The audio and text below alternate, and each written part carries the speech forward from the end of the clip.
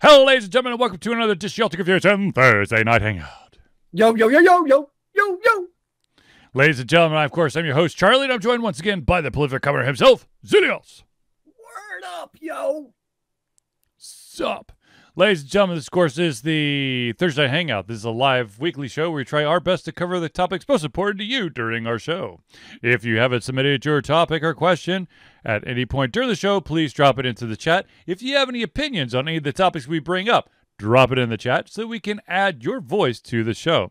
If we unfortunately do run out of time to cover all the topics, have no fear. It will be added to the list for next week and will be at the top of said list for next week. Indubitably. All right, so to jump right in, let's start with the fun info that Blizzard dropped. Zealeus?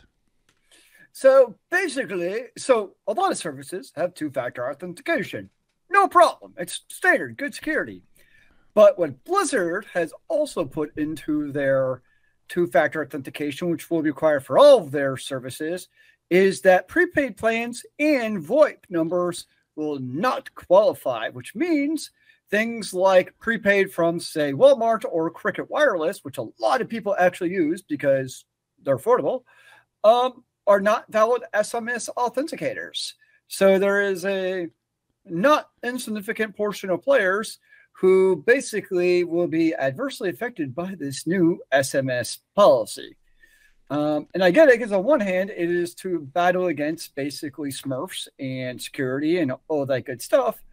But the other hand, as you often see with overhanded security measures, it is also adversely affecting a number of players whose cell phone number is a legitimate number that they use for their carrier.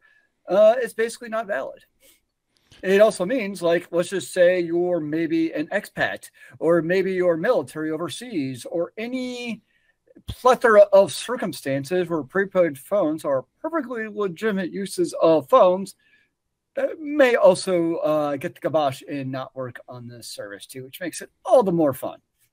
And now, why would they hesitate to allow for these prepaid phones and VoIP numbers? I mean, the whole idea is if you're a overzealous Smurf, you could get a VoIP number or a prepaid phone number to basically create a Smurf account and then using that number with it. But I would argue that somebody who really wants to be like, that's a whole lot of extra effort to put into being a Smurf.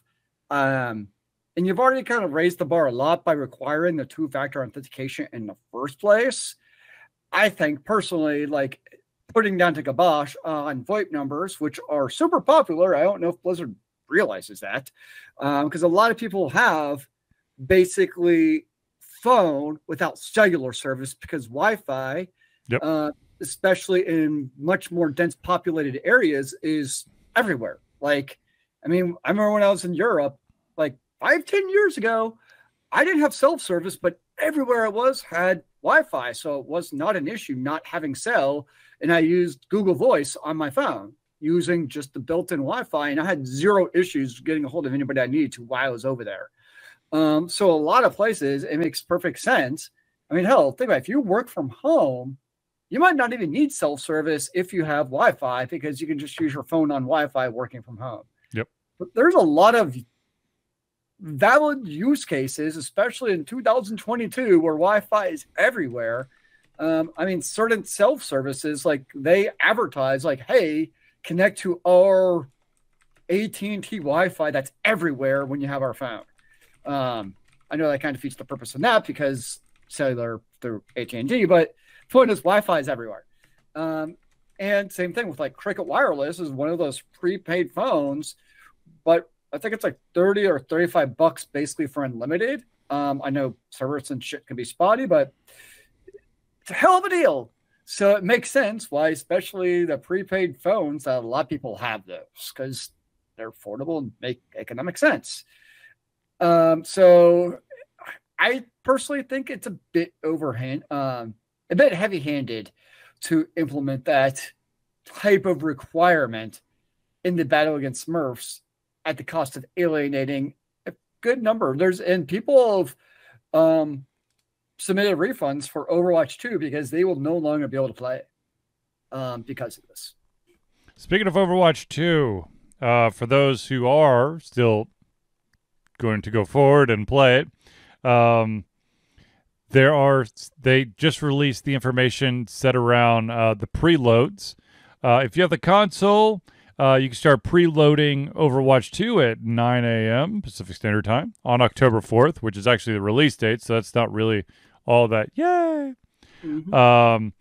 But if you have the PC version, that starts on September the 30th at 1:30 p.m. Pacific Standard Time, which does make sense because that gives you... I can't remember. Does September have 30 or 31 days? I think it's 30. I think it's 30. So that gives you 4 days or 4.5 days to download all the stuff that you need so you can play it as soon as it becomes active. I'm going to be honest. Like, I'm not planning on playing Overwatch 2 anytime soon. It's not because there's nothing they've announced that, like, oh, I'm not interested. It's just I'm not interested in general. I'm just like, meh. Oh, Zealeus. Meh. Maybe someday. But maybe. That day is not in the next, 6 days. Well, there you go. Now, the interesting thing is that there was some additional information coming out of Blizzard, not around two-factor authentication or Overwatch 2, but around the upcoming expansion for World of Warcraft, Dragonflight. Ooh. And that is, ladies and gentlemen, if you thought Resurrection Sickness sucked before, oh, buddy, they're up in the ante. At least that was my interpretation. I'm going to read it to you just in case I misread. But basically, in the past, after you died, the previous death penalty was 25% durability lost on items and a 10-minute of Resurrection Sickness debuff. Okay? And that debuff was like some sort of percentage on all your stats. Was that right? All your attributes. I don't know what else it would be. Makes sense. Now, when Dragonflight comes out, when you respawn at the Spirit Healer, this is all about responding at the Spirit Healer instead of walking back to your body. Yep. Now, Resurrection Sickness will result in a 50%, not 25%, but a 50% durability loss with equipped items. Damn. But, instead of the 10-minute debuff, it will be a 1-minute debuff where all your attributes have been reduced by 75%. So it's like forcing you to take a 1-minute timeout, basically? Yeah. That's interesting. 1 minute timeout plus half of the durability that's on your items are... It's interesting. I mean, versus most MMOs I've been playing for a while now basically have no death penalty. They might have a durability thing, but really for the most part, most MMOs are like, oh, you died. Resurrect. Maybe pay a few copper, repair your items if you even have durability. Life goes on. Now, yeah. Go on. The reason why they're doing this, or the apparent reason, is that they didn't want to use the Spirit Healers as kind of like a quick teleportation for players to get around. Which I get, but with mounts and shit, how big of a deal is that really? I don't know. Blizzard seems to be just, they're doing amazing today or this week. No, what I remember is back in vanilla, what you'd have to do, because there was quest, say go fetch this treasure chest in a cave, right? Yep. It would be behind 4 elites. And back in vanilla, wow, you weren't defeating those on your own. That's just wasn't how it was developed. Mm-hmm. And so you would do res runs, meaning you get 75% of their die. You wouldn't res of the Spirit Healer, you go back to your body, you get like as far to the treasure chest as possible, resurrect, and continue to run while the mob hit you and died over and over. Might take you a couple times, but eventually get to that treasure chest. Was definitely a thing back in the day. I'm pretty sure it probably still is a thing because you could still run back to your body. Yeah. I don't know. That's interesting because like Guild Wars 2, there's like no penalty for death, I think, that I remember. And same thing with Final Fantasy 14. There's a penalty if you get rezzed in battle for like 60 seconds. But like outside of that, it's like, oh no, you died. Go get back into the fight, basically. I don't know, because like to me, like Resurrection said this is kind of dumb because it's like you've already died. Like, so whatever progress you're trying to make has already been halted. What's the point of making it like more onerous and basically unfun to the player? Because we're here to have fun, right? Right. So you've already lost that progress. To me, Resurrection segments like that just doesn't make it fun almost, if that makes sense. Like that's what it takes away from. So it's like a further penalty for dying. It's like on top of dying, we're going to just stomp on you while you're down. Yeah.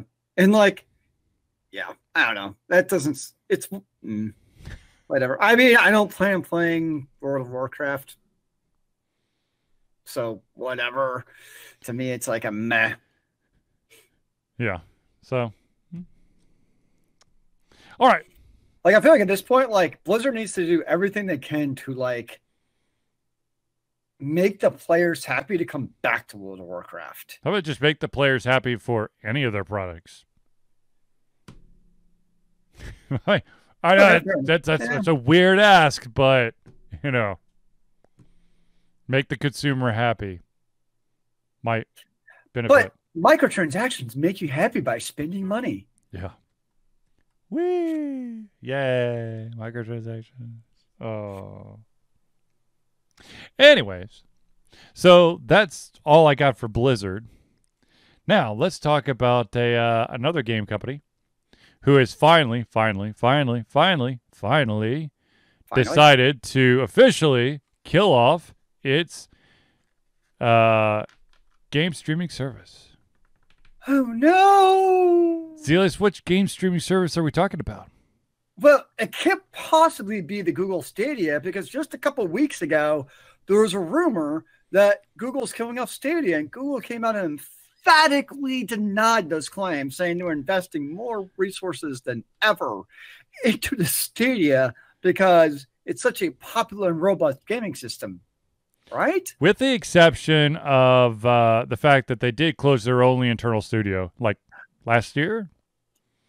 Yes. So what Charlie's alluding to is Google came out officially today and is officially confirmed / announced that the Google Studio will officially be laid to rest and no longer function as of January 18th, 2023. Now, the interesting thing about these, so most services and products, like it closes down and you're basically just SOL, right? It's done. Well, sucks to be you. So what I will give at least Google credit for on this is that they are issuing full refunds for the hardware purchases made through the Google Store and for any gaming content purchased through the Stadia Store. So I'm like, that's actually kind of interesting. So like, for instance, like if you purchased their gaming controller, which you can use on your PC because this is Bluetooth, you basically got that for free, so to speak. Yep. So it is interesting. So they're not refunding the subscription service if you did that, which I kind of get that though, because like a subscription is kind of month to month. So I can understand that actually not giving back money for a subscription that I actually am like, okay, that's fair. So yes, so as Charlie mentioned, Google invested supposedly money into a development studio who they shut it down pretty damn quickly.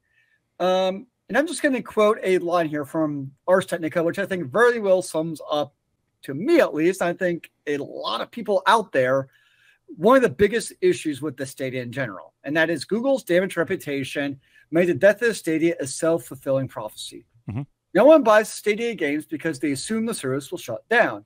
And Stadia is forced to shut down because no one buys games from it. Mm-hmm. And I think when it was announced, like Charlie and I kind of said the same thing, like, hey, give me a year or two if it's still around, maybe I'll look at it. But I mean, how many of us have been bit in the ass in the previous, what the hell does Google mean anymore? Like, is it Google Chat? Is it Google Hangout? Nobody actually knows anymore. And that's just what Google does, is they randomly change what a platform name is, how to access it, or they just kill it and haha, sucks to be you. And they've put it perfectly as a self-fulfilling prophecy, because when it came out, I was of two minds. One is, if Google really invested the money into it, which Lord knows Google has free money coming out the wazoo from their ad services, yep, it can be a phenomenal service. And from what I've read, if people actually used the Stadia as a streaming service, they were happy with it. Like, everything I've read was actually good service. Maybe not potentially for really competitive FPS games, there was some lag, but especially first-person games, I heard it was a great service, actually. So Google, when it comes, and that's what's so frustrating, when they actually put a product out, usually it's actually, from a technical perspective, a good product, because they have good developers. Mm-hmm. I mean, they just do. But it's almost like developers come up with this pipe dream for we'll be the coolest service ever. They put it out, and all of a sudden, it's like the bean counters come in. We're like, holy shit, how are we going to make money off of this?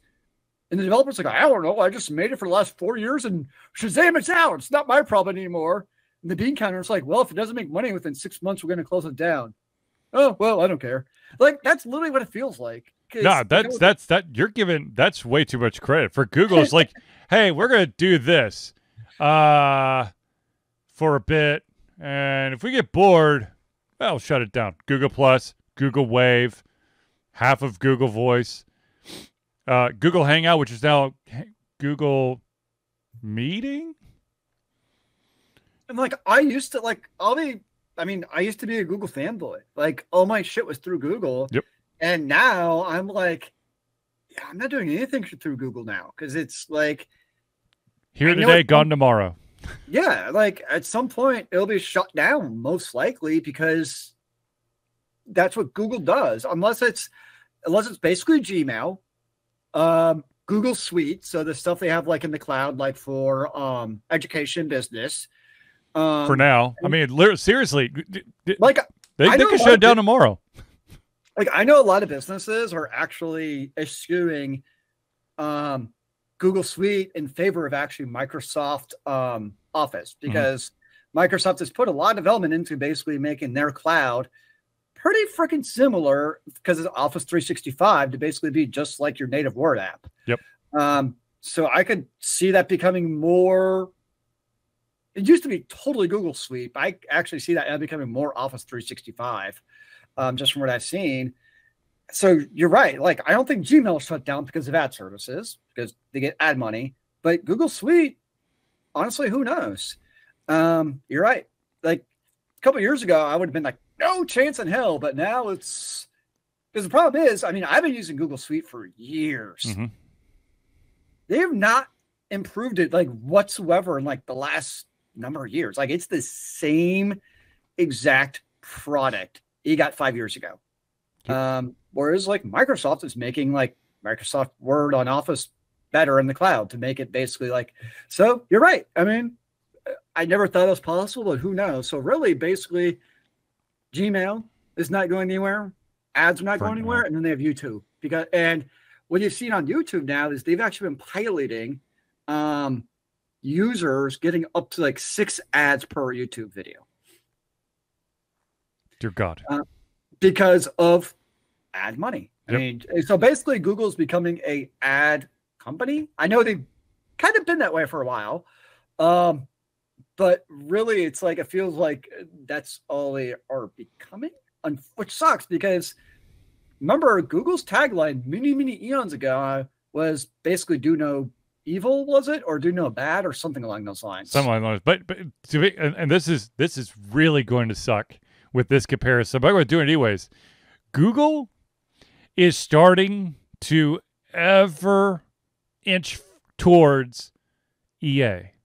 When EA was first out, like in the late 80s, early 90s, it was like the haven for creativity and innovation in video games, and to help out those smaller studios to get a bigger audience. And now EA's like, we're doing sequels, and we're going to microtransaction.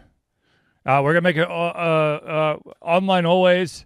Fuck new ideas. Let's put paywalls everywhere. And let's basically grind everybody in the development industry into the ground because we need it tomorrow.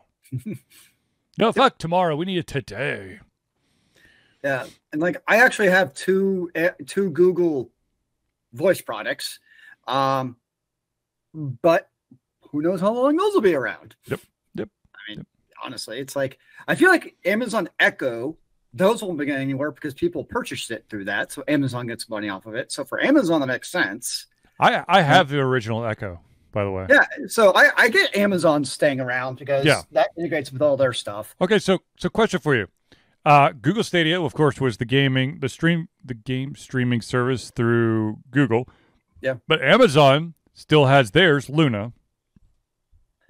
And to be honest with you, I keep forgetting that they have Luna. I actually forgot about that too, because I remember I was reading some comments and people are like, "Oh yeah, the Amazon gaming service." I was like, "It's not bad." They have a gaming service? Yeah, it's not bad. I feel like it's almost just like a pet project as a part of AWS. Yeah, I mean that's really, to me that's like really what it comes down to. That's a product that ain't going anywhere. Yeah, like. AWS like runs the internet basically now. And it's funny when shit breaks. Oh, when AWS breaks, you might as well just like go home for the day. Doesn't matter where you work. If AWS goes down, you're pretty much hosed. Yeah. Yes, it's crazy. The crazy thing to me about it too is like, if you think about how much money, I'm going to call it basically free money for the amount of development hours to put into it for all their ads. Yep. Same thing with YouTube. Like, I mean, all the money they get for advertising for basically other people's content. And obviously doing something like Stadia cost development money, like hard money. But like, the Stadia has to be like basically a rounding error of the overall profit margin for Google, really. And that's what's kind of interesting me is some of these products where it's like, it wouldn't even affect the bottom line by keeping it active and developing it. That's what's always interesting to me. Yeah. No, but the interesting thing, or I guess the thing to keep an eye out on is what happens to the Stadia exclusive games. Because there are a couple that are... they're going to go to Luna. Maybe, I don't know. I'm trying to remember. There was one that I was actually really interested in, but I can't remember what the name of it is now. Let me see if I can find it real quick. It is called Guilt. It's a third-person horror game starring a young girl, in which it was considered to many Stadia fans as possibly the best exclusive game released on the service. It was developed by Tequila Works and is about 6 hours long, packed with some decent jump scares, puzzles, and combat. Nothing super special, but a solid game that will hopefully get ported to another system so that fans can continue to enjoy Guilt for years to come. Yeah, I think that's most interesting to me is it almost felt like Google jumped in thinking like this would be like an instant success, basically of their own gaming platform. But you think about it, like the gaming industry, it's a very entrenched industry from a console and PC perspective. I mean, you got things like, you know, the Xbox and the PlayStation and Nintendo have been around for decades. Yep. And then you have Steam has been around forever, and even like your we'll call them other game launchers like Origin and all that stuff. Like that's because it's an own publishing studio who puts those out there. Yep. And even then, a lot of those games are released alongside Steam. So it's almost like Google felt like they could just jump in and make instant success. But I think they underestimate that gamers, but I think I'm ignoring mobile phones for this, but gamers, like when it comes to like console and PC, like we get kind of entrenched in our own system. And there's not really, you would have to be really convinced to basically move to a different platform. I mean, think about it, most people, like if they're in the PlayStation, by God, they're keeping that PlayStation console, you know, from PS4 to PS5 and so on and so forth. Same thing with the Xbox. I mean, I know PC Master Race is a meme, but it's also real. Right. No, I mean, and you're right. I mean, I think the thing is that, what was this? First of all, the one huge, humongous, always going to be present Achilles heel for a streaming service, although many developers and publishers are making this obsolete, is that you have to have an internet connection. Yeah. Now, what I mean by obsolete for the developers and publishers is that a lot of publishers are requiring that their games be online always, even if it's a single-player game. So, ta-da. But the fact of the matter is that the game does reside on your computer instead of on, you know, in the cloud. Yeah.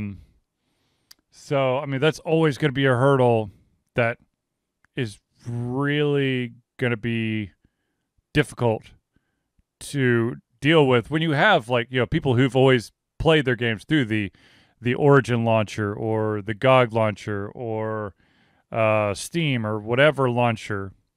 Is Stardock still a launcher? Or are they completely dead now? I don't even know. I don't know. I just remember I got a bunch of free games because they shot the bed so hard on one of their games. But yeah. Anyway. Oh yeah, that was like it was one of the 4X games. Yeah, it was Elemental, the Land of Magic, or something like that. I have the box, the collector's box, still somewhere in my house. So it's supposed to be the spiritual successor to Master of Magic. Yep, and it was absolute shit. And then they hired the head modder of like one of the Civ 3 add-ons. I think it's Civ 4. It was Civ 3 or Civ 4. Yeah, it was like Fallen Angel or something, or something on those lines. Yep. Yeah. Oh, that's a throwback. Yeah. I guess another ironic part is, now that I think about it, like Google, I mean, it's basically an ad company now. I don't remember honestly seeing many ads for the Google Stadia. No. Like it launched big, but like on Facebook, like for instance, I would have been like the target demographic for the Stadia on Facebook ads. Yep. And really any social media in general, hell, even YouTube ads. I honestly don't remember seeing like any Stadia ads now that I'm thinking about it. Well, I mean, the facts about it, one of the big things that it boils down to is, what did the Stadia ever have that you couldn't get anywhere else? And the answer was not much. I will say, I do think, so I think there's two issues. One is, when it was launched, PC parts were getting really fucking expensive at the time. So at the time, it actually made economic sense. Yep. And now we're back into, prices have really normalized by and large over the last couple of months. Yep. But I think the other, and this is part of, you know, corporate culture in general, is just that short-term profit thinking. So if you think about if you think about a hardware refresh, right? I refreshed my graphics card about a year ago, but I've had my CPU for it was the first gen Ryzen. So I think I've had it like 6 or 7 years. I had it for a while. And many gamers are kind of similar both. They'll have their hardware, we'll just say anywhere 3 to 6 years, depending on the refresh cycle. So if the whole idea behind the Stadia, which to me is actually not a bad premise at all, where you can have some cheap-ass hardware and you can basically play at full resolution with the Stadia, it almost had to have been on production for like 5-6 years to get those gamers, because the only time to me getting the Stadia would have made sense is when I went to go refresh my PC, like, oh, you know what? Instead of spending, let's just say $1,000 on a PC, I could instead spend $400 on my PC. I could have the same functionality of like my daily work stuff, and really that extra $600 went for the, you know, the better CPU and graphics card to play video games. But now I can spend half of that on the Stadia and get the same quality of games. So I think if it had gone on for like a hardware refresh cycle from a gaming perspective, it actually could have gained traction. But I mean, what, Stadia was out like a year or two? Like, oh, dude, no, it's been up for a while. Has it? Yeah, hold on, let me see here. I just feel like it never was, to me at least, it never had enough advertising for me to even think about refreshing using that. Launched like, November 18th, 2019. Okay, so 3 years. So that would have been like just the beginning of a refresh cycle for the gaming players. Yep. So until you go with like a full like 3 to 6 year refresh cycle, like it's gonna not gain traction. Like to me, just from a fundamental perspective, if anybody has a working PC, there was no incentive to go to the Stadia at that point. It was only from a monetary perspective, because that's how gamers look at it, is what's kind of my cost benefit ratio. I mean, that's most people in general. Until you're going to do that refresh cycle, why would I bother with an always on device? So I think those other issues. It's just like, that was like a 10-year investment to me. Yep. To actually see if it was going to happen. But obviously that's not how Google, or to be honest, most companies operate. Most companies aren't operating in that type of long term. No. For being honest. No, they want instant gratification, and if they don't get it, they just cut their losses and move on to the next project. Yeah, so it'll be interesting because Stadia, I mean, Google's one of the big cloud providers. Who knows what the hell is going on with Luna? So it's almost like the big, what could have been streaming devices for video games are kind of like, well, I guess Netflix is trying now, actually. Netflix is doing some gaming stuff. So you can get some like mobile games through the Netflix app. Is that what it is? Yeah, and I'm going to be honest with you. The games are pretty solid. I mean, the games that I've tried are fun. I mean, the unfortunate thing is that I don't stick with mobile games for very long. Yeah. The only mobile games that really stick around for any amount of time are probably like word games. And that's not really what the Netflix games have. It's, you know, like they'll have a collectible card game, or they'll have, you know, like a little adventure game or a small puzzle game. And it's, you know, nothing is, when I've tried out those games, nothing has blown me away to the fact I'm like, oh my God, everyone has to do this now. That's not happened to me. But yeah, I mean, it makes Netflix is, unfortunately, I mean, they're having to, they're slashing their original program budgets because, you know, shit's expensive. And they still haven't talked about the next Sandman, which makes me sad. But oh, well. I'm still waiting on the next season now. I finished last week was Fate, the Wink Saga. So now you're completely up to date on Fate. Yeah, well, on what's on Netflix. Yeah, right. Well, here's hoping that they give you another one. Actually, I'm almost actually done with season 5 of Stranger Things. Very good. Yes, it's good. It's good. Yeah, it's very good. Obviously, I know people love it. Oh, I love it. Oh, God, it's good. Anyways, okay. So going from digital games, let's do something. Let's talk about an interesting thing that happens. It doesn't happen often, but it does happen on occasion. I want your opinion on this. Because we now live in a digital marketplace, right? We get our games through a digital platform. I can't tell you the last time I bought a physical copy of any game, because if I'm going to play it on Switch, I'm going to buy it through the Nintendo Store on my Switch. If I'm going to play something on my PC, I'm buying it through Steam. So what's interesting is there are some companies out there that after they have attained a certain level of success, they are then producing physical copies of their games, which to me it seems baffling. But I want your opinion, Zealeus. It's almost like a sign of success if you make a physical copy of the game. And I think it's to feed on our nostalgia, honestly, of physical disc. A lot of bands do the same thing. If you think about it, it's, they'll do, particularly, it's like usually like a small run of CDs and LPs to really get the more hardcore fans. So I get it. Like it's another revenue stream for them. So to me, that's cool. Well, because I wish I still had. It's still, I know hindsight 2020 and all that is the old Civilization 2 technology tree that would take up like a quarter of your wall. I wish I still had that because you remember back in our old bonus room, I had that right above it. I was like, it was just one of those cool things. And kind of your point, nobody buys it. It's kind of, it's the self-fulfilling prophecy kind of where it's, if we're not going to buy physical products, the developer or publisher is not going to invest the money or time into putting out great physical products because they're not going to make money off of it. So I do it is, to me at least, then a bit of a nod to the fans when you see I see it more from the bands I follow, where they put out those physical products. Like, hey, true real fans, they're going to buy this product because it's awesome.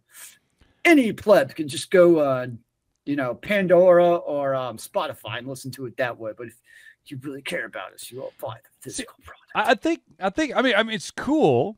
I mean, don't get me wrong. But at the same time, the way that video games are played now, there's so many new video games coming out every single day that, the game to me would have to be just absolutely earth-shattering for me to have bought the digital copy and then played it and then played 20 other games and then hey, by the way, we're releasing a physical copy for me to go, oh, I'm on board. So for music, I get it because it's not like it's like, oh, we're releasing patch 2.5 of our song now with better drum sets. Right. No, but games are always, as we know, they're basically always being perpetually updated. Yep. So I know consoles have a very set way of doing it where, if you have a CD, it's basically almost like downloading the CD, installing it. So I get it from a console perspective. Is it the same thing on the PC? I don't honestly know. Literally the last physical disc game I think I purchased was the Orange Box. Jesus. For the PC. Yeah. I'm trying to remember if I got Overwatch on a physical disc. It would have been I can't remember if I have Overwatch on physical. So it's either, if it was not Overwatch, then it would have been the Orange Box from a physical disc perspective. I don't even know what the last physical PC game would have been for me. Because, ladies and gentlemen, I know it's going to come as a shock, but PCs no longer have standard CD or DVD or Blu-ray drives built in. Mine still has one. I've got an external one that I could plug in if push came to shove, but that's it. Honestly, someday, if I get a new case, the CD-ROM's going. It's been there for a decade. Yeah. So it's just there. It's really a holdover from before USB drives worked for booting your OS. Yeah. Now you can do it on a thumb drive. Oh yeah. Although what I should do is take all my old games like Lord of the Realms and throw them onto an ISO so I can throw them onto DOSBox or something someday. DOSBox, yes. I know. Dreams that'll probably never actually happen, and that's okay. Yes. All right, ladies and gentlemen, I know that we've been chit-chatting about the Stadia for quite a bit, but now of course of the digital to physical copy games. But I do want to stop or pause for a second and give a shout out to all those friends of the show. These are the amazing individuals that help Ultra Confusion continue to be Ultra Confusion. So without further ado, I want to give a shout out to The Indie Cluster. The Indie Cluster is an organization of independent game developers that want to gain exposure by being involved in the community. They collectively journey to popular conferences as a traveling booth to help gain attention for their games. They make partnerships in the local community to bring games to the mainstream mindset. They highlight local, unusual, and rare concepts to challenge the paradigm of the common. They also host events to teach kids and minority groups about game development to hopefully one day enter the industry themselves. If you want more information, go to indiecluster.com. And by the way, they just had their annual fundraiser, which was last weekend. Yeah, or last Friday. And it was an amazingly awesome time. Nice. Ladies and gentlemen, the next shout out we have to give is to Noodle Boy Media. Founded in 2015 by Andrew Tran, Noodle Boy Media, previously Whack Kid 47 Media, is your choice for professional photo shoots and panel recordings at conventions. They pride themselves in providing a high level of professionalism, top-notch experiences, and quality services. If you want more information and to view their full list of services, check out facebook.com/NoodleBoyMedia. Speaking of Noodle Boy, I saw he was actually doing camera work for the Hurricane Ike or Ida. Whichever it is. Ian, Ike, Iva, something. I don't know, yeah. The hurricane that's currently was tearing up Florida. It's still doing damage, isn't it? Yeah. What? Is it still doing damage? I think it's on, I think still the eastern side, it's still definitely causing issues because it's all the winds and crazy shit. Yeah. All right, ladies and gentlemen, the next shout out we have to give out is Hero Chiropractic. Hero Chiropractic is a unique healthcare practice set up by Ryan Moore. The company's focus to elevate a patient's experience of freedom, creative expression, and joy. They believe that everyone can be a hero and has incredible heroic potential inside themselves waiting to be unleashed. Hero Chiropractic focuses on mobile chiropractic care in the greater Atlanta area. They are committed to healing clients by creating a plan of action uniquely suited for each person. They make that plan of action as convenient and affordable as possible and, most importantly, suited to your individual needs. For more information, go to herochiropractic.com. Yes. Now, the next one is the guy who helped us out in a pinch after our not copyrighted music became copyrighted. That, of course, is CrossPad Creative. Need a new logo or want to work on full branding and content strategy? Or maybe you need music or audio for your content, just like Alter Confusion. CrossPad Creative offers a whole host of solutions for individuals and small businesses. Just email Josh at crosspadcreative@gmail.com and see what he can do for you. Nice. The final shout out we have to give is to our longtime supporter for Alter Confusion and, of course, longtime friend of the show, and that, of course, is Agile Axiom. By day, Axe leads both a development team and a system administration team working with satellites at NASA's Goddard campus.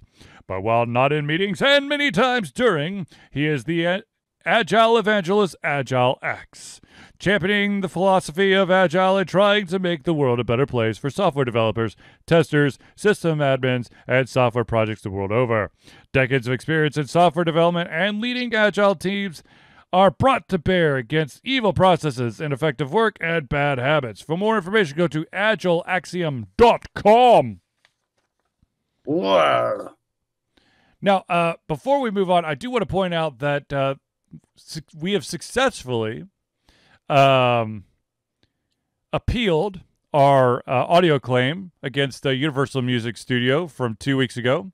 That's right. Suck it. And we did not have a music claim this past week. So here's hoping that we don't have one after the show. Should I start?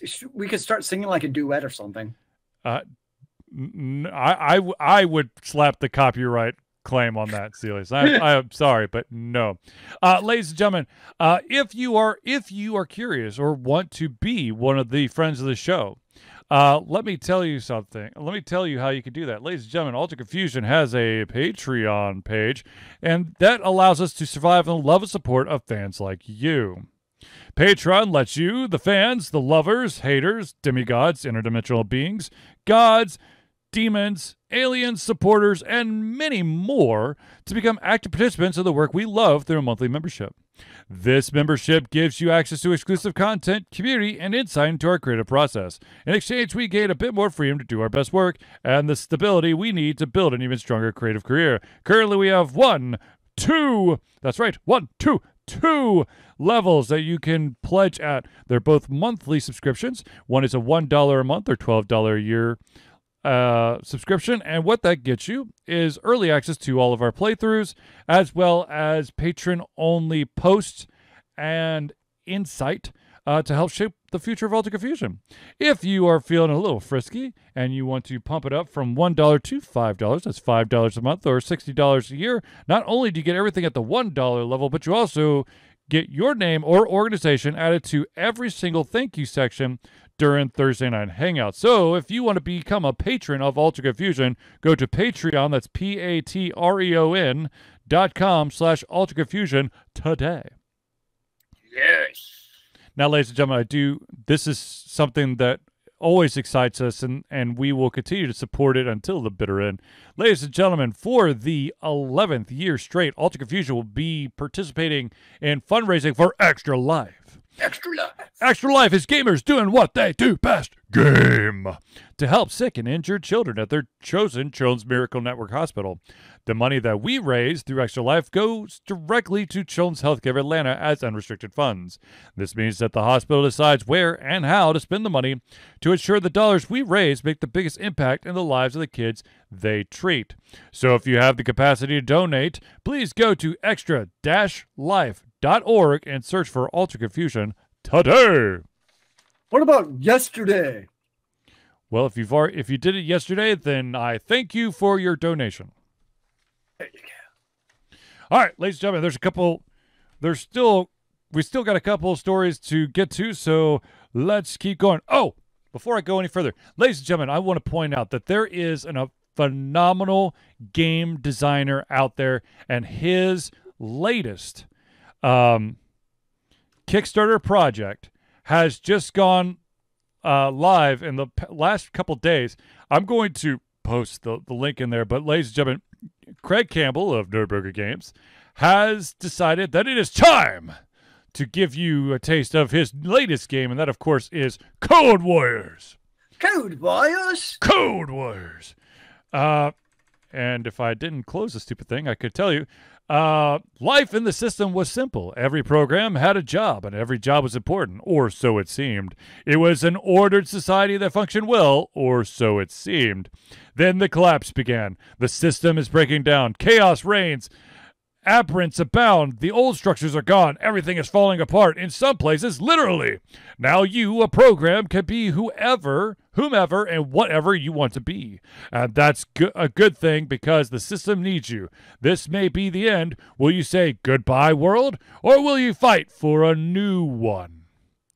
Code Warriors is a tabletop RPG where you portray a program living inside a computer world. The computer is crashing. It's the apocalypse. Think Tron meets Mad Max with a host of other sci-fi and apocalyptic inspirations thrown in.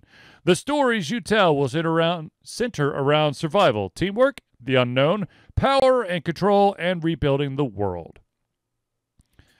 But I don't see a tier level where you get to include your own character in the actual game or likeness.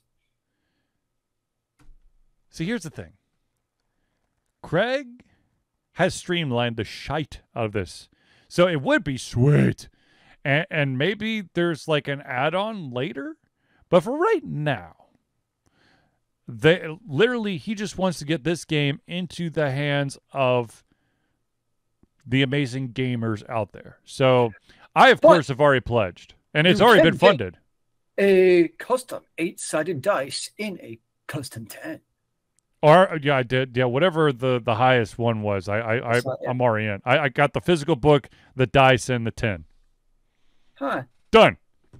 So it's interesting. I haven't seen this before in many Kickstarters. There's a different tier for UK and EU versus US. Yep. Which I get is probably because of shipping and all that shit. So it makes sense. And import expert. It's like, that's interesting. I think it also has to do with where all the stuff is being created. Yeah, that makes sense. Yes. Yeah. So, ladies and gentlemen, I highly recommend, because I've already done it, but I highly recommend that you join in the growing number of individuals who've already kickstarted this project. It's already funded, and enjoy the amazingness that is a NerdBurger game product.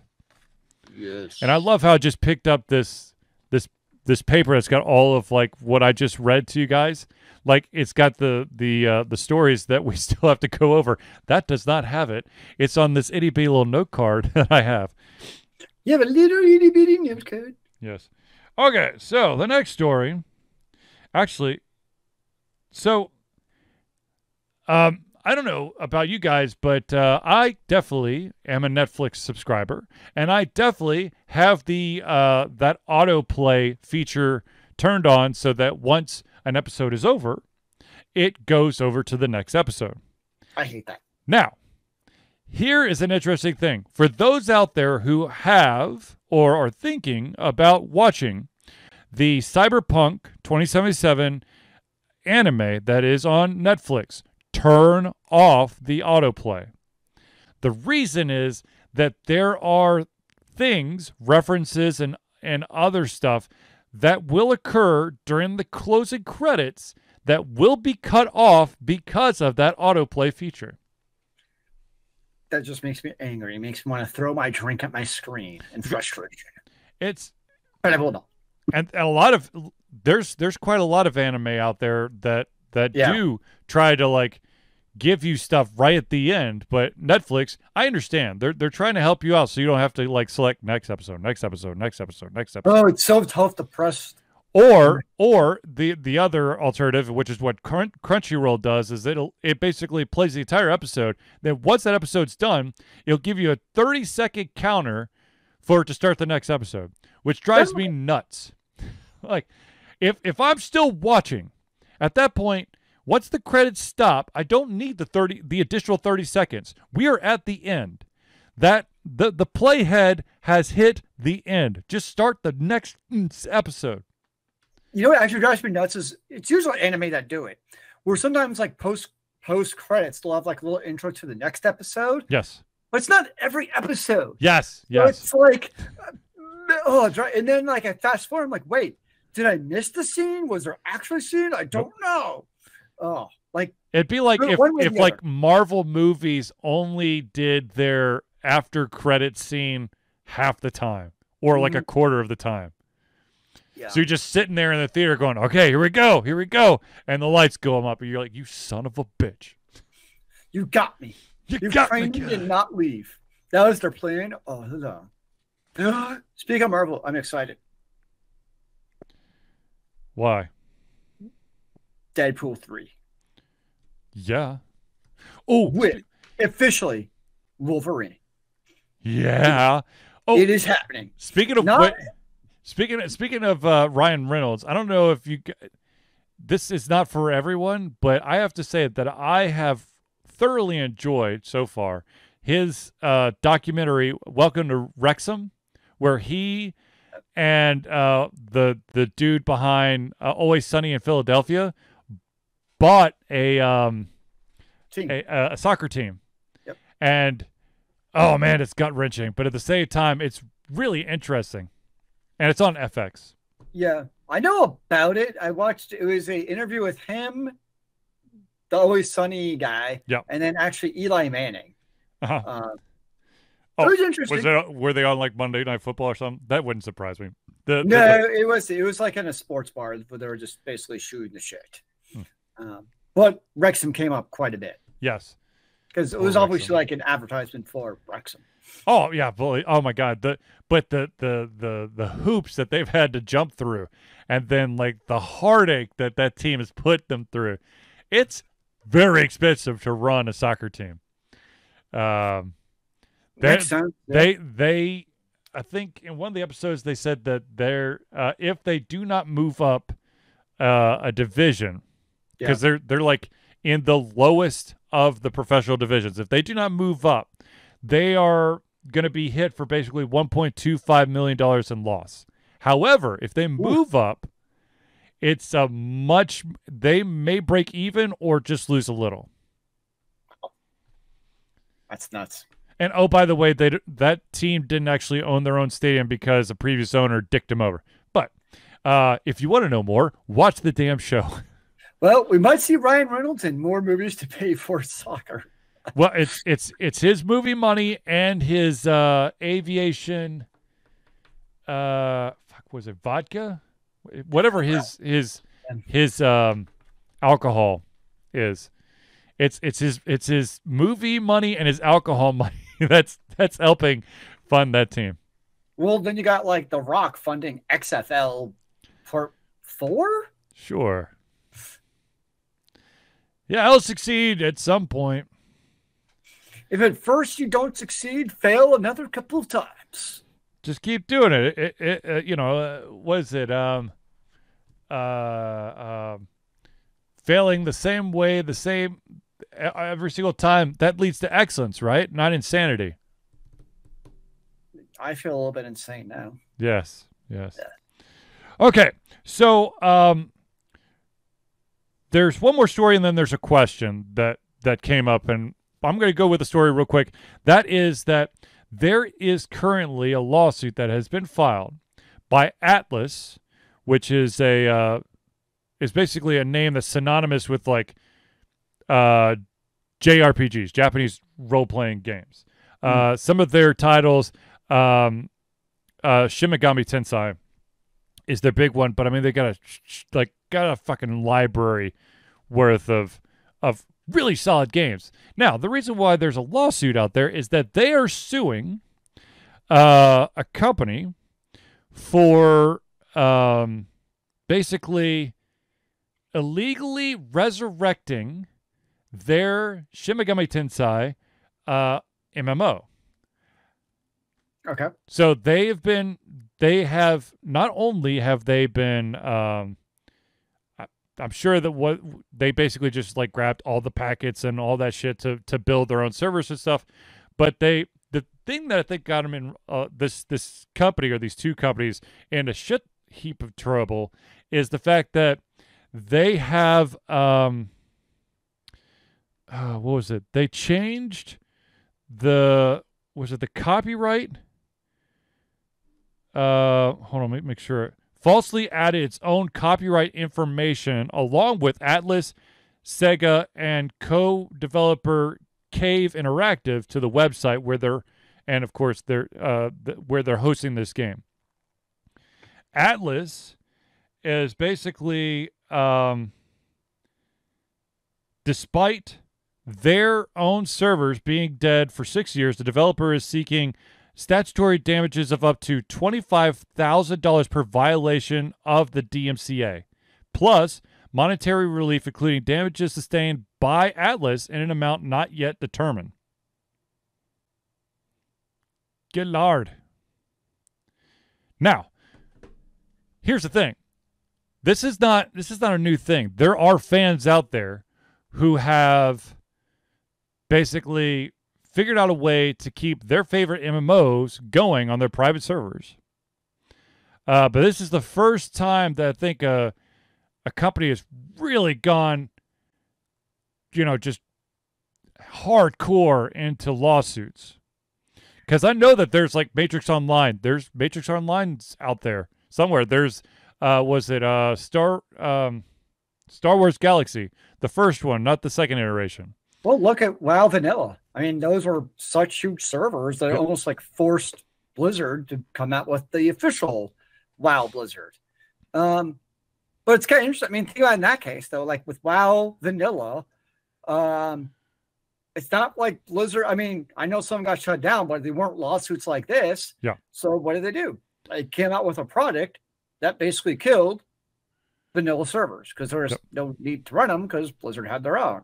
Yep. So legally, technically, they might be in the right, but at the same time, I'm also ethically like, look, if the game has been shut down that long, just let the gamers do their own damn thing.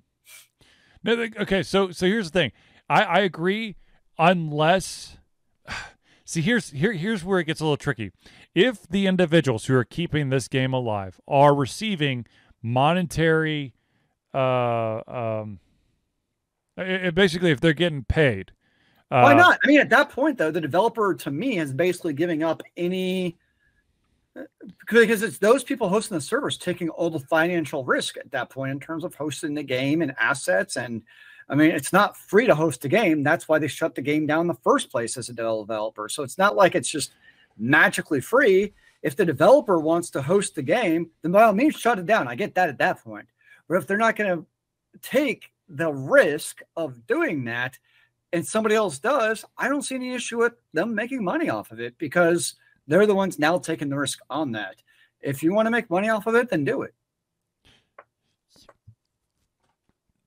Yes, I agree. There's part of me that agrees with you, Zealeus, but then there's also part of me that as an individual, I love the fact that there are people out there who are keeping this IP alive, that they think it's that good that it should continue to survive. And there are people out there that are probably funding these people to help with all the cost of stuff. But at the same time, it wasn't theirs to begin with. And I understand that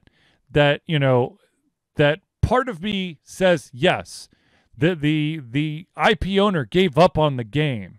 So F them for doing that. But at the same time, there is legal ramifications behind if their game were to accidentally do something detrimental to someone's system. Or if someone were to hack it and basically find a way to like install malware on all the systems, it would go back to them because they would be the hacker would be utilizing ATLUS's code. I would actually like to see a precedent for that having happened. True, but the thing is, it could happen, and because it could happen, that's the big if. Because I mean, there are some amazing games. I would love to see what was the game called? WildStar Online.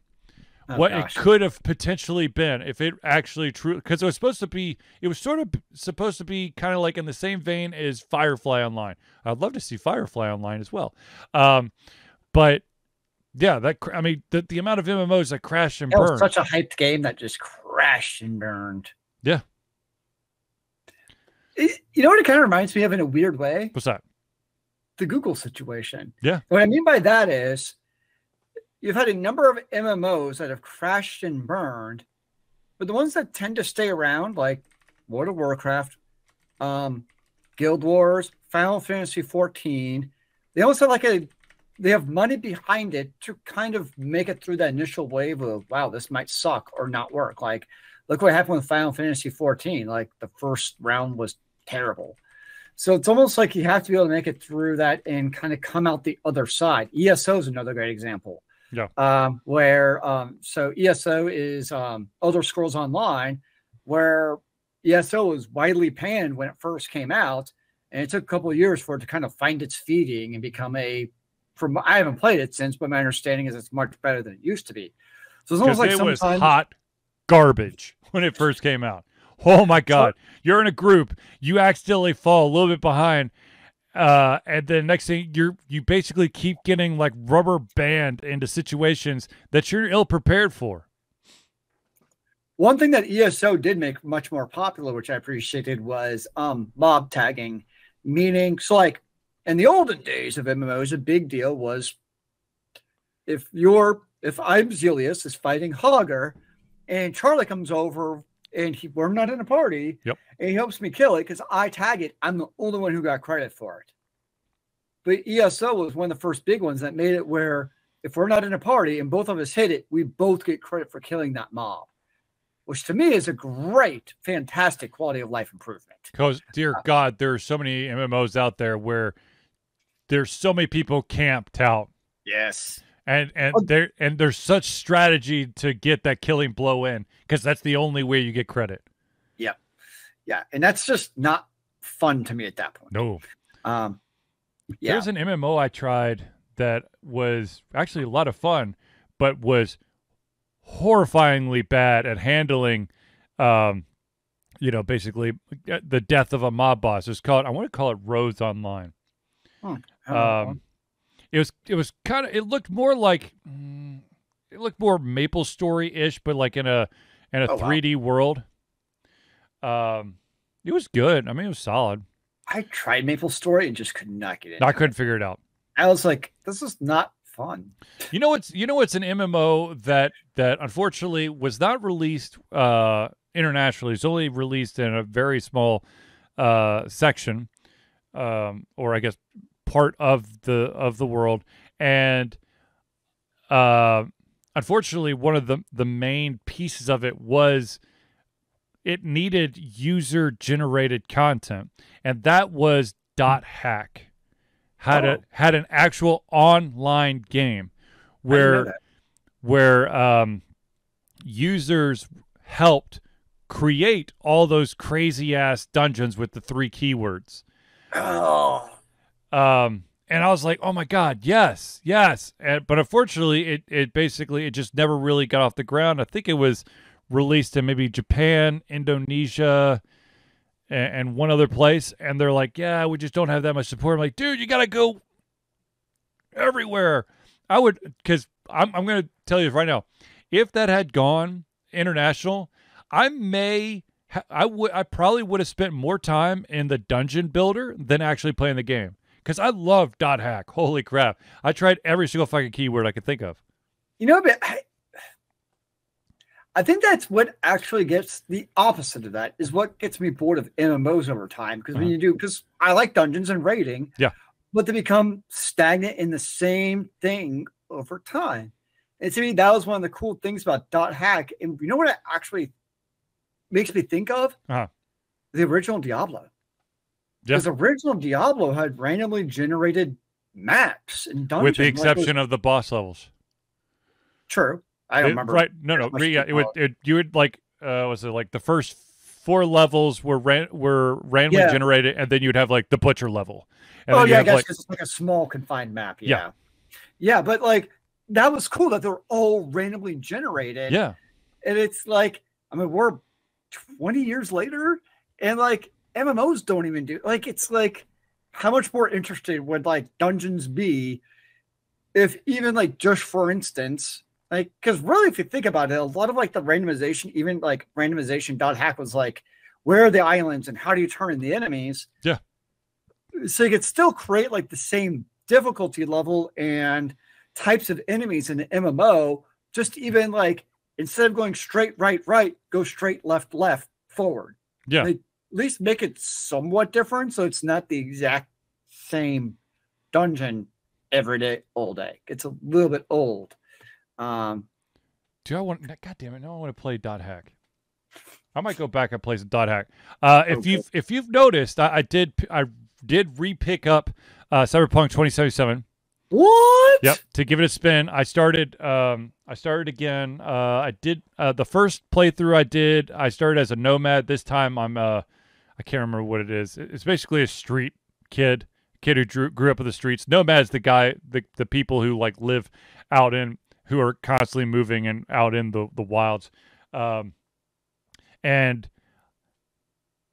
yeah, sure, it technically is a much stabler game, but my God, does it still have some issues? Yes.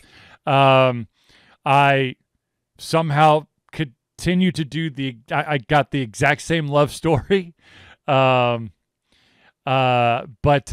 they did do a small, I guess tie-in to the anime. You can get, oh balls, I can't remember the main character's name. You can get his coat or his jacket in the actual game. But I've heard the anime is amazing. It's I'm trying to remember what episode I'm on. I think I just watched a lot too fast, and I just really want to punch the main character in the face.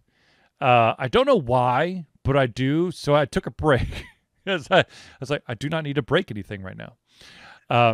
So what's interesting to me is from what you see, or what I see on Steam, is there's actually since the anime came out, and it's probably somewhat coincidentally with the bug improvements, you've actually seen a pretty good uptick of players for Cyberpunk. Yep. Oh, and As, also, just also know that that Amazon has officially signed on to do a series, Cyberpunk 2099, oh, which will happen. It's a story. It's basically in the same universe, but 20 years in the future, or whatever, 29 years into the future after the game. but it's kind of funny because you had like the Dota anime come out, Mhm. which I think is awesome. Yep. But people are like, yeah, just because you like the Dota anime, don't go play the game. No. Same thing with League of Legends. Good, great anime. Actually, League of Legends, I think, is one of the best animes around. Arcane is amazing, and they need to bring out another one. But don't go play the game. Whereas Cyberpunk is like great anime. I haven't seen it, but I'll watch it eventually. Go try the game. But I think that the big difference, though, between the two is that in Cyberpunk the anime, it's the same type of feel in the gameplay, whereas like Arcane, it's basically like a story of a couple of the characters, but you're not actually going to interact with those characters in that way in the game. That's true. Actually, you know what I kind of want to replay now is Dragon's Dogma. I think I actually own it, but I don't think I ever played it. Dude, you should play. It's actually great. It's actually great RPG in all seriousness. You should play it. I think I have it on like the PlayStation 3 or something. It is good. I have it on Switch, and I might replay it on the Switch now. Well, there you go. It is tempting. I played a melee character the first time, so maybe magic is the way to go now. Woohoo! All right, ladies and gentlemen, I know that we're like basically out of time. Zealeus, do you have time for just one more question? That was a question. All right, we're just going to go with this one.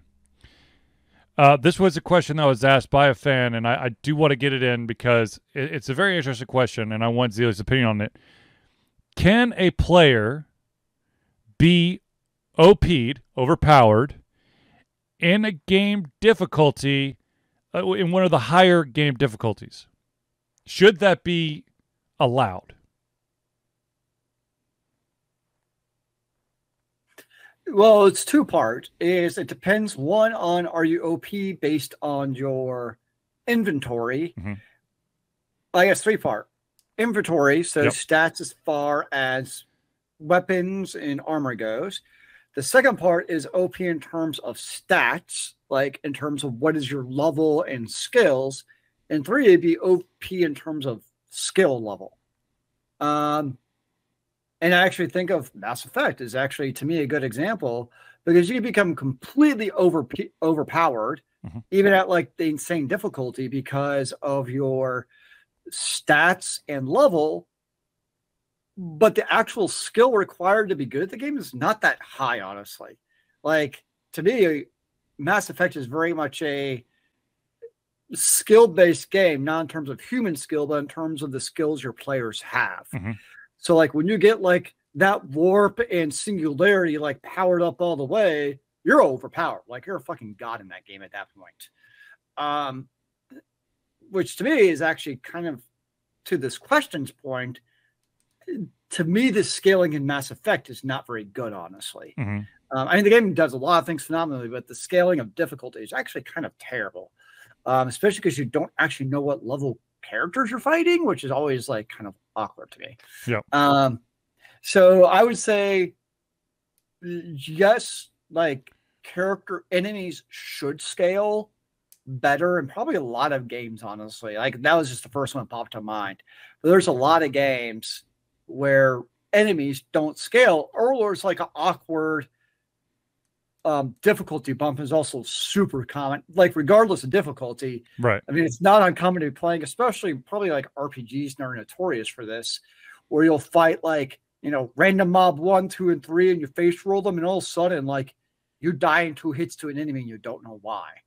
Like, especially like classic RPGs, like that just happens. And you're like, huh?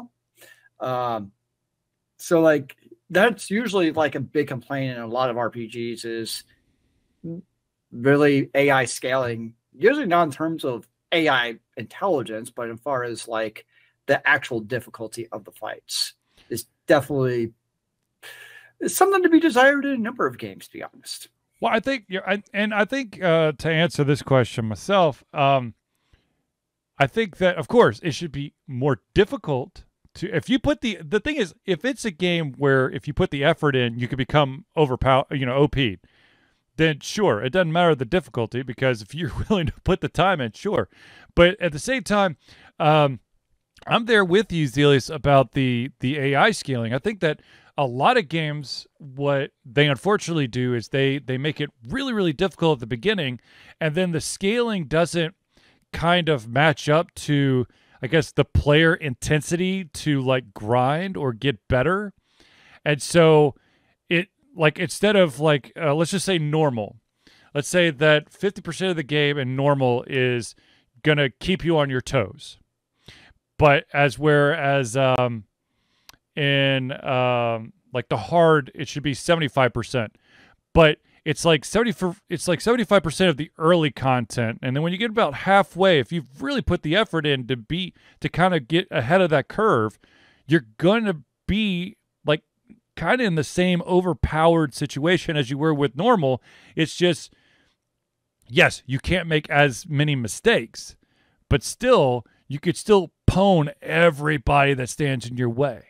But that's tricky, because isn't that kind of the point of grinding in an RPG? Right. By the No, same but token? that's right. That's No. what makes it hard. Is I think that the question's poised. That's what makes difficulty configurations. I don't know what the right word is. Difficult is you're basically trying to create a difficulty in a game for a wide spectrum of players. Yep. Anywhere from because let's be honest, no matter what you have to go do, the difficulty, people are going to bitch. Yeah. Because I see all the time. What was the game? Skyrim could be beaten in 16 minutes. On it normal. was Outriders came up with an expansion, and people were complaining about the length of time that takes to level up basically to the max level. I'm just kind of like, you guys would be happy, because if it took like a quarter of the time, then you'd be complaining it's too easy. that you got to the top level too quickly. Right. So it's like, no matter what, people are going to complain. And, people, you got people who play the story straight through with no side quest, who are going to bitch that it's too hard in level because they do no grinding.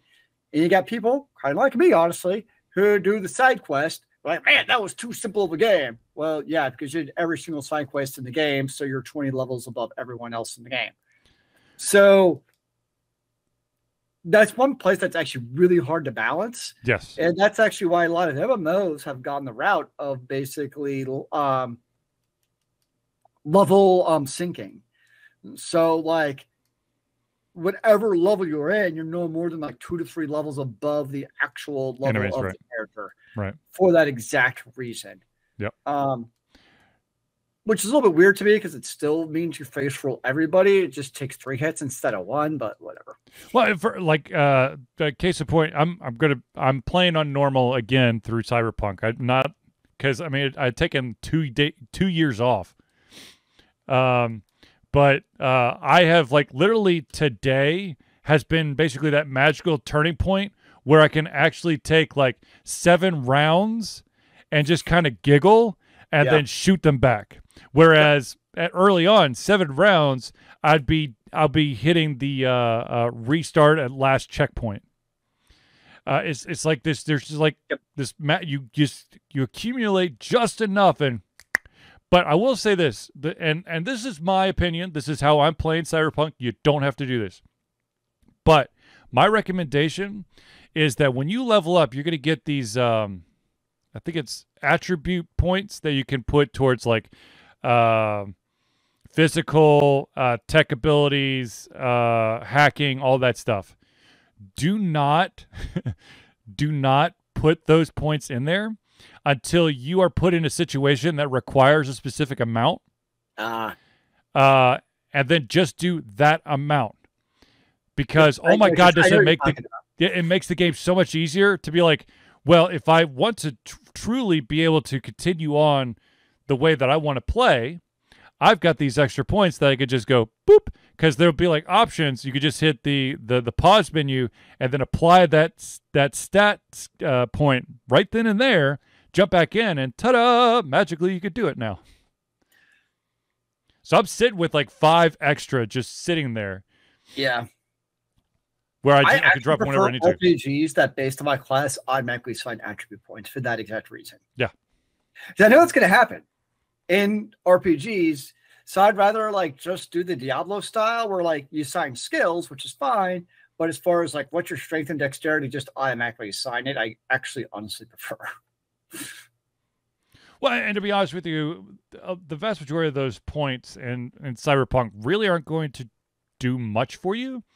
The only thing it's going to do is it requires like your certain weapons, certain items, certain skills that are hacks that you do against your opponents. They require those points, but otherwise, you know, don't assign them if you don't have to. That's my 2 cents.